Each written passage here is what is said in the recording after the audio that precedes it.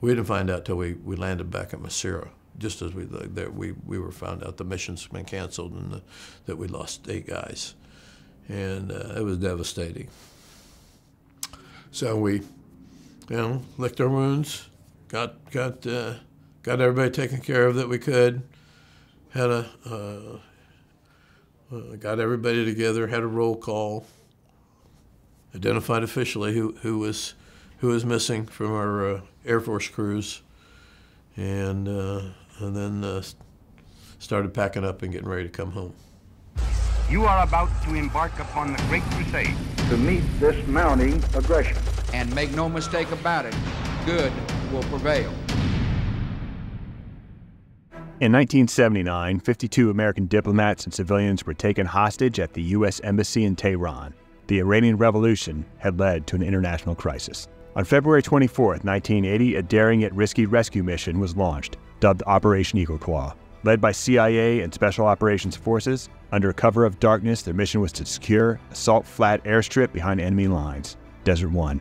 Co-piloting the lead MC-130E combat Talon was then Captain George Ferkes. Eagle Claw and its lessons learned led to the creation of United States Special Operations Command, SOCOM. This is Colonel Ferkes' story as a Special Operations pilot, from Vietnam to Eagle Claw and beyond. I was born in a little town in Indiana called Noblesville, Indiana, just north of Indianapolis. Did you have an interest in flying as a kid? No, not really. Surprisingly, it was one of those things where the opportunity came along. It looked exciting and something, I was going to look like I was going to get drafted anyway. So I volunteered to become an Air Force officer and go to flight school. Tell me about flight school. It was a unique experience. I think anybody that has been through, whether Air Force flight school or Naval flight school, will tell you it changed your life. I mean, as a student, you're some people are already attuned to flying. I hadn't done much flying at all, and so it really is a whole new perspective. You're doing things that you'd never thought you would do. You're faced with challenges on, first thing, attaining you're going solo in the different airplanes, and that's a huge step to all of a sudden be given, especially as you get towards the end, and given this high-powered jet aircraft to go out and do all kinds of acrobatics and maneuvers, and there's nobody there but you, and you're at 30,000 feet, and you're free as a bird. So you did that in 1969, correct? 69 and 70. I graduated in April 70. And so that, of course, is still while the Vietnam War is going on. So, oh, yeah. So what happened after you finished flight training?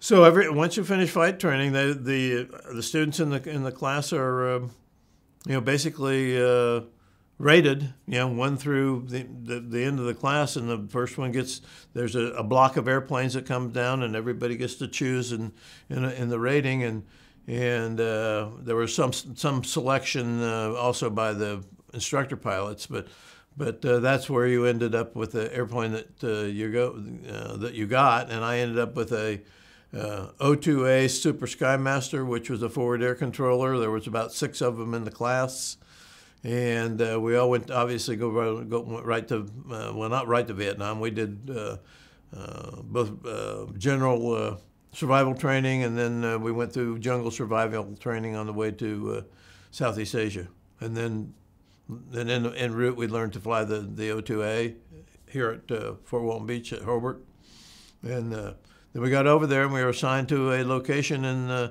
either Southeast or someplace in Southeast Asia, either Vietnam or some of them were over in Thailand.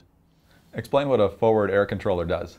Well, basically back in those days we didn't have all the high-end communications with the ground troops, so we were the communications link between the fighters and the ground troops. Our job was visual reconnaissance, close air support, battle damage assessment, anything. We had an area, and we were basically responsible for all the activities that are going on and we stayed in contacts with the troops that were on the ground in the movement. So we were the link. If they wanted close air support or artillery, and they couldn't reach them with their radios, we were overhead, and that's what we did day in, day out, at night. That was the in-country mission where we had troops on the ground. The FACs at the out-country were flying over the Ho Chi Minh Trail day and night and doing interdiction mainly of the convoys coming down. So it was a sort of a different kind if you were in-country or out-country. Tell me a little bit about the O2A. What'd you like about it? What was tough about it? Well, it's a push-pull airplane. It's got a twin boom. It's fairly maneuverable. It's not real fast. It doesn't have a lot of armament. It carries two pods of rockets, 7 on each side, and also has a station where you can carry flares or other things like that. And there's no guns. The only gun was what we shot out the window if we decided we wanted to shoot our AR-15 out the window. And it's pretty slow. I mean, 130, 140. And it was a good observation. It had very good observation. The windows came all the way down to about below your waist, so you could see out of it. It was twin seats, and actually there was a third seat in the back of it. We had 5 radios in it, but it wasn't air refuelable. So our missions were about a long mission was 4.5 hours. You were on fumes by the time you did it there. But most of our missions ran 2.5 to 3 hours. 2 of the major operations you were connected with, Dewey Canon II and Fire Support Base Fuller. So tell me a little bit about those operations. Well, Dewey Canon II was also known as Lam Son 719, and it was in early 1970. There was a decision made for the South Vietnamese to make an incursion into Laos and cut the Ho Chi Minh Trail at a town called Chapon. Chapon was highly defended by the North Vietnamese. The plans were made in secret. They were going to supply five divisions. They had an armored division, an infantry division, a paratroop division, a marine division, and there was one other division, and they reopened Quezon Son to do that. All the airlift for the insertions were done by U.S. Army helicopters, which all came from basically the northern part of South Vietnam. And we reopened Quezon Son, and that's where they did the transload to it and put them into all these different fire support bases that they reopened or made during that time. We went from having 4 O2s and 4 OV-10s at Quang Tri, where I was stationed, to having 40 of each.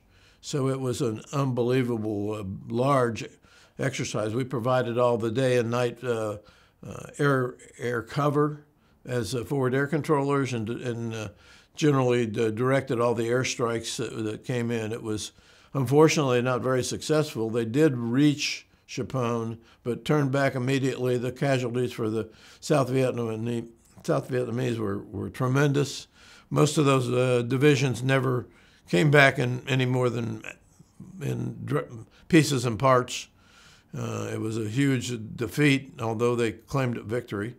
And that was sort of the beginning of the end for that era. For Fire Support Base Fuller was, again, by that time the South Vietnamese Army was 2nd Regiment, 1st ARVN Division, owned the DMZ. They took over from Marines there.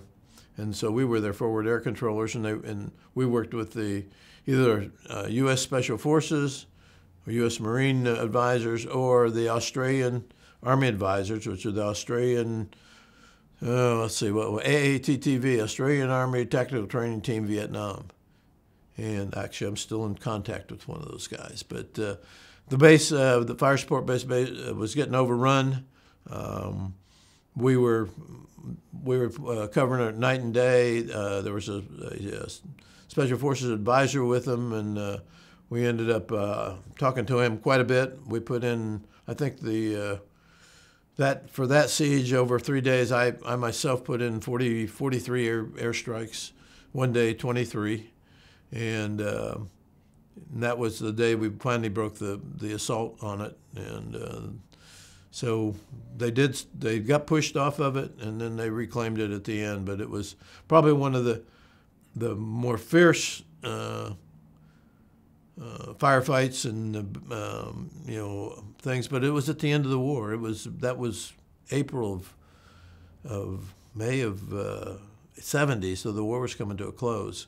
But it was, they wanted to push down on the DMZ, and in 71, 72 they did. They came right across the DMZ, so that was one of the first probes down there, and it was a fierce battle. They put brigade after brigade and battalion after battalion into that, overrun that fire base, and unfortunately we lost a lot of South Vietnamese. We lost a couple of advisors during that siege. What's it like to be in the middle of that? It was crazy. I mean, it was tense. It was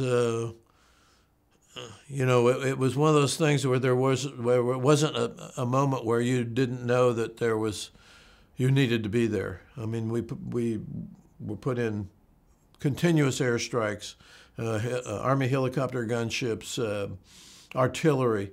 It was nonstop activity, and that whole time the North Vietnamese were pouring across the DMZ, and they set up 51 cal guns all around the base, and trying to shoot down the helicopters and the forward air controllers and the fighters, and I'm talking to the Special Forces captain I was talking with, and he's whispering because he's hunkered down in a tunnel or just a part of the fire support base that's still there with what's left of the South Vietnamese. It was pretty tense. Fortunately, he survived, and a number of the South Vietnamese did, but there were large casualties on both sides. The captain who was down there was put in for a Silver Star. I knew him very well, Dave Dickinson, and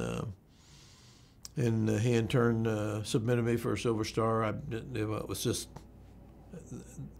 that wasn't, I mean, you don't go out to earn that stuff. You right place, right time, and doing the right thing. After Vietnam, it was by the time I got back here, it was starting to roll down, and I did a little bit of flying at Tinker Air Force Base. I was flying T-29s and T-39s, supporting the maintenance teams that came out of there to the different bases around the U.S. for about 3 years doing that. And then the next 3 years, since the Air Force was drawing down, I was assigned to the rated supplement. So for 2 of those 3 years I was in the rated supplement, I was a headquarters squadron section commander. Learned all about taking care of the young troops and what first sergeants do to make the commander's job easier. And it taught me a lot about command and discipline, and taking care of the young troops and what works and what doesn't work. And fortunately, I had a chief who was my first sergeant, and he taught me a lot about how to manage on and command and lead. And so I did that for 2 years, and then the last year I was the aide to the 2-star at Tinker, and from there I went on to combat talents at Hurlburt Field. Fantastic. Well, the American hostages were taken on November 4th, 1979, and from what I've read, planning for a rescue started just a couple days later. So at what point did you start hearing about plans for a mission? Well, it bubbled up a little bit around the squadron that something was going on, and obviously they didn't just open the doors to everybody right away. The senior leadership in the squadron was sort of huddled up. What are we going to do? What do they want us to do? Because I don't think they knew at that time exactly what the deal would do. But we had, stateside, we were the only Special Operations C-130 squadron in the stateside. We did have a squadron of gunships, but for infiltration, exfiltration, we were the only one. So we got initially tapped to do that. We started out with just our senior crew guys figuring out what we're going to do, and they're sitting behind closed doors, and obviously it was going to be more than just a few of the senior instructors and evaluators. So they started forming crews. We ended up with I think 3 crews, full-up crews, and some spares, and some other special things that we were doing. So about 2/3 of the squadron was involved, but it was all very, very kept very, very close hold. I mean, it was like you can't say a thing. And when the boss brings you in and closes the door and said, "I'm going to bring you on board, but here's the deal: don't ask questions. when you're told to do something, go do it. And that's when we got acquainted with the night vision goggles, and but it was a selection, basically a selection process of who wanted to, who was ready to. I mean, obviously some of us had been. We had some gunship guys that had been flying the AC-130 gunships in Vietnam. We had, a mishmash. Almost all the 130 guys had been in Vietnam. I mean, it was only 6 or 7 years since then that we'd quit flying over there. So it was a fairly experienced bunch of guys, but slowly we built the crews, who was going to be on what. And actually that even changed. I started on one crew and ended up as the co-pilot on your first airplane, only by, that's just the way the cards fell. George, I've called it a daring mission. There were so many different components to it. So explain, if you can, what the design of the plan was. How was it supposed to go?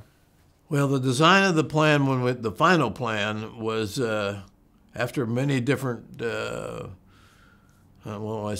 possibilities, because we had no eyes on the target. We had, we had no friends in Iran, so there were no friendly airfields to go into, and the distances were huge. So the final plan was to do a landing of 6 C-130s at a desert landing strip that was not really an airfield, but just basically a hard-packed area that had been surveyed by a clandestine mission to make sure that it would take the weight of the airplanes and that there was no obstacles in it, and that was known as Desert 1. So the plan was for the 6 airplanes, 3 MC-130s, which were special ops airplanes, and 3 borrowed airplanes that had big cargo compartments but also had air refueling capability, which we needed. They were EC-130s, but they were flown by special ops crews. So we had in those aircraft, we had the Delta Force was in 3 of they were in the MC-130s, and in the EC-130s, we had the fuel bladders with we called them FARP, forward air refueling crews. So, and their job was to set up a forward air refueling point for the 6, well, actually it was supposed to be 8 Navy helicopters flown by a mix of Navy, Air Force, and Marine pilots and crew off a carrier and fly and rendezvous at Desert 1. The helicopters would be refueled. The troops would be cross-loaded to the helicopters. They would take off and go to a hide site for night 1. The C-130s, all of us, would depart Desert 1 and go back to Masira, Oman, and then the night 2 would start. Some of the night 1 crews would transition to Egypt and fly night 2. So that was, and that became known as Desert 1, and it was like I said, it was a barren piece of ground that had been looked at prior when we just made the decision to do that. Our plan was for lead airplane, which I was a co-pilot on, would be a hour ahead of the other 5 airplanes.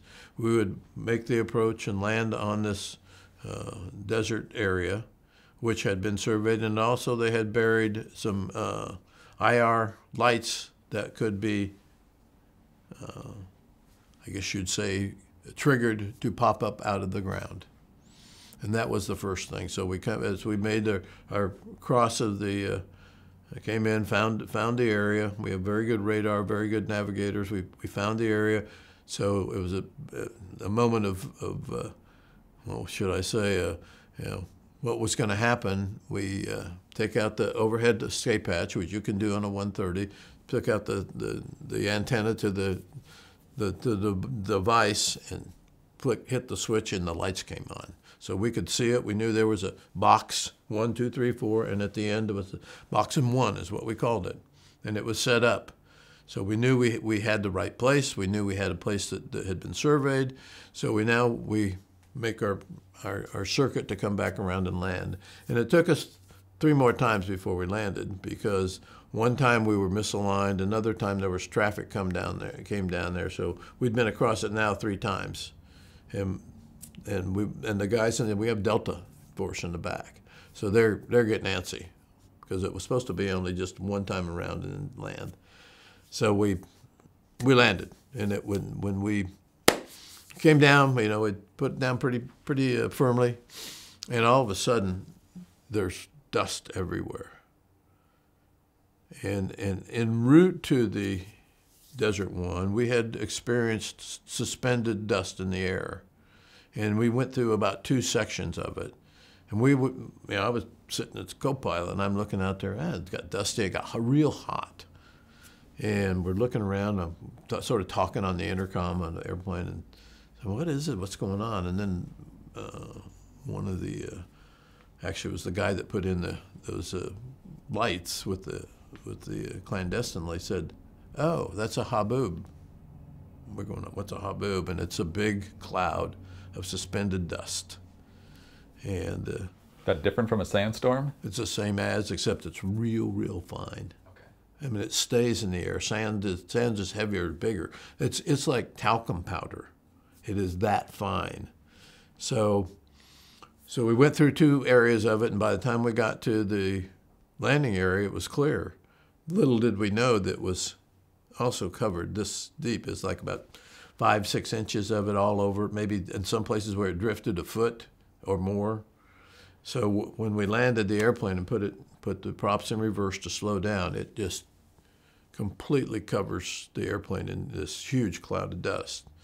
And we're going, "Oh no," and we lowered the ramp, and the road guards go out, the Delta team goes out, and I'm talking on the intercom to the loadmaster in back. He said, "You won't believe it," and it is over my boots. I said, "What's over your boots?" He said, "The dust. The dust is over." So that's how deep it was. When we landed, just as we rolled out, a Iranian bus full of tourists comes down the road. And the security guys stopped it. And so we now have 40 Iranians under guard. We aren't sure what we're going to do with them. We got to work that out. One of the thoughts was we'd take them back with us, and then night 2 take them to the other place and drop them off. But we would have figured it out. So we had 40 of them sit there, and so we had a bus, and rogue fuel truck came down the road, and we had road guards out, and they're trying to stop him. He didn't stop, so they launched a law, which is like a little rocket, blew him up. So now we have a huge fire. So we got a fire, we got a bus, we have the runways set up, we got dust up to our knees, but we're still a go. There's no reason why we can't make this work, because the guys on the truck jumped off the truck, and there was a little pickup behind them. It was a big tanker truck, and it's burning like crazy. There was a little pickup behind them. They run back to that, and off they go. And the intel guys that were there said, they're probably black market fuel guys. They probably aren't going to go tell anybody. So we'll roll the dice and let that go. We aren't going to go chase them down. We'll probably never find them anyway. So that's the scenario. That's the picture of the Desert One, with the fuel truck burning, the 2 runways set up, the 6 airplanes on the ground waiting for the helicopters to come in, and we also with the portable nav aid. So helicopters come limping in. They've had issues holding formation. They're flying a little level. Through the haboob, they're down to, by the time they get there, they're down to 6 helicopters. We need 6 to do the mission. 6 have to leave the Night One, Desert One, before they can continue on the mission. So we finally get 6 down there. By then, says the lead airplane, we left to make room for them. So we had taken off just after, I think, the 6th airplane got there. And we're out of the way. We're going home, and we're comms out. We aren't on the ground, but that started the whole process of finding out one of those 6 helicopters not flyable. It's got a hydraulic problem. The main hydraulic pump is out, and it's not good to fly with just one, whatever the issue was. And I'm not going to tell the helicopter guys what, anyway, they made the decision it was not flyable. So now they're down to 5, and the ground force says, we cannot do this mission with just 5. We have to leave here with 6. Is there any way you can fix it? Obviously, they went through all the possibilities, etc. The other 2, one had stopped and left in the desert on the way because of a bad rotor blade, and one of them had turned back and gone back to the carrier because he was disoriented and couldn't fly anymore. So we, by then, the mission has been scrubbed. The decision was made reluctantly that we're going to have to call it off. So we start to transloading and reconfiguring to leave Desert 1. And moving helicopters around and see where everybody's going to go. And as we were moving one of the helicopters, it lifted off from behind one of the EC-130s. It came up, hit the tail, and rolled over on the top of it. And we lost 5 guys in the cockpit and 3 off the helicopter. And that's 8 guys that we lost there. And we were airborne during that time frame, and we were communications out. We weren't talking to them. Well, we being the first airplane, we didn't find out till we landed back at Masira. Just as we were found out the mission's been canceled and that we lost 8 guys, and it was devastating. So we got off the airplane, waited for the other guys to come back. There were casualties. By then, the whole process started. We got Aerovac 141s in there to take care of the burnt guys that had burns on them and get the Delta Force out of there. And it was you don't just stop and just quit. You got to finish it. So we licked our wounds. Got everybody taken care of that we could. Got everybody together. Had a roll call. Identified officially who was missing from our Air Force crews, and then started packing up and getting ready to come home. That was it. That was the mission. Was scrubbed, obviously. George, I can see the emotion still on your face and in your voice as you discuss that. I want to bring up a couple of reactions to the mission, one of which I know you know about and one you probably don't, but you might. First of all, tell us about the message and the gift you got from British commandos. Yes. That's, to this day, it's I guess a badge of honor. So we're going through the process of licking our wounds, if you will, trying to figure out what we're going to do, where we're going to go, how, starting to get our gear together and head home. And this little British Jeep pulls up beside one of the tents. And when flap was halfway up, and you see these 2 men get out, and these 2 legs come over here, and they plop down 2 cases of, didn't know at the time, but 2 cases of cold beer. And they get back in their Jeep and go. They don't say anything. And somebody says, hey, we got cold beer. And then on the flap of it, it says, from us all to you all, for having the guts to try. What a gesture. I'm going to tell you one more. About 4 years ago, I spoke with one of the Iranian hostages. His name was Kevin Hermaning.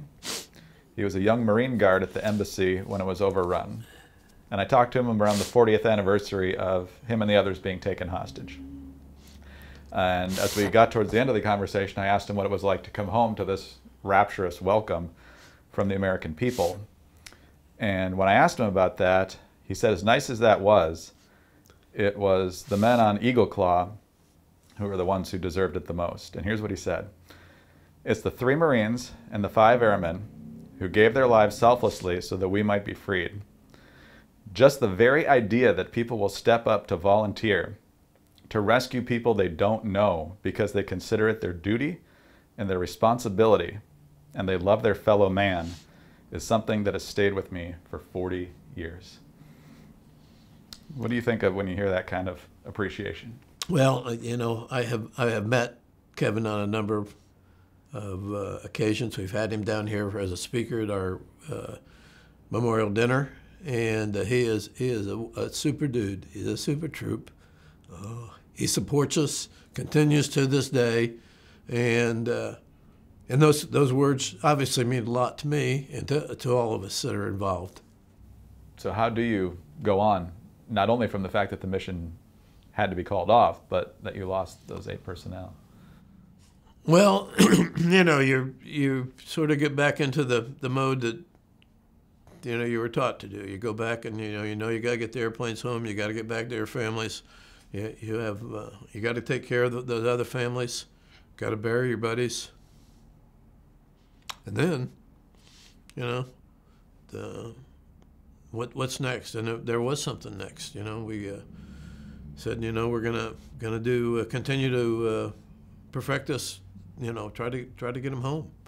So we had called it Operation Honey Badger, and the armada was huge, but we were still involved. We were still the lead MC-130s. Were leading the way, and some kind of a seizure, and it was. Now the whole nation is going, oh my goodness, you know, why didn't we have this? Why didn't we have that? And you know, Defense Department's going, you know, what all do you want? Why didn't we get to have this beforehand? And you know, they stood up the Army Special Ops Aviation and the whole deal with, you know, lots of, and then we had the Holloway Commission that examined it in detail. We all got to, you know, say a few things to that. Most of that was pretty straightforward. If you read it, they had a few conclusions, most of which I agreed with. Some, you know, they were, I think, political, but but it changed how how the U.S. Defense Department is organized. It started the Joint Special Operations Command. It set up the Army, Navy, and Air Force Special Operations Commands and the United States Special Operations Command down in Tampa. All that was excuse me, a result of the Eagle Claw Desert One mission failure. You know, and then the follow-on to that is that you know, we lost the 8 guys, and there were 17 kids left behind. And we said we're going to take care of them. We've done that and more with the Special Ops Warrior Foundation. You know, we're up to we put over around 500 kids through college. We've got 1,000 waiting, and every one of them is going to be wherever they want to go to school. We've got to pay for everything. We pay for tutoring. We pay for preschool. We pay. I mean, the Special Operations Warrior Foundation is just a continuation of that let's get it done. We have a way to do this. We can take care of this. We can make it happen.